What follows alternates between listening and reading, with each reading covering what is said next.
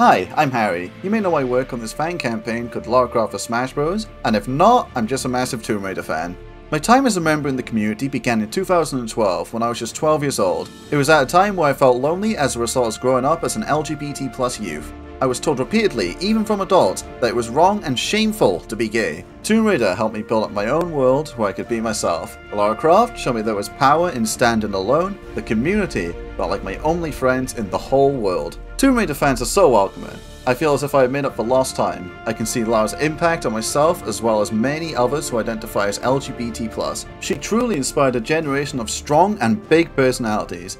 Many of them I'm proud to call my friends. I spend my days talking about the impact Lara has had on the world, and there is no doubt that she qualifies as an undisputed LGBT icon. I'm a proud supporter of the LGBT Foundation. Since 1975, they have helped many LGBT folks, such as myself, in the Great Manchester area and beyond. They work to eradicate the isolation in our communities and allow people to take control of their lives. They offer services dedicated to domestic abuse, loneliness, mental and sexual health, and even legal advice. Their work is invaluable.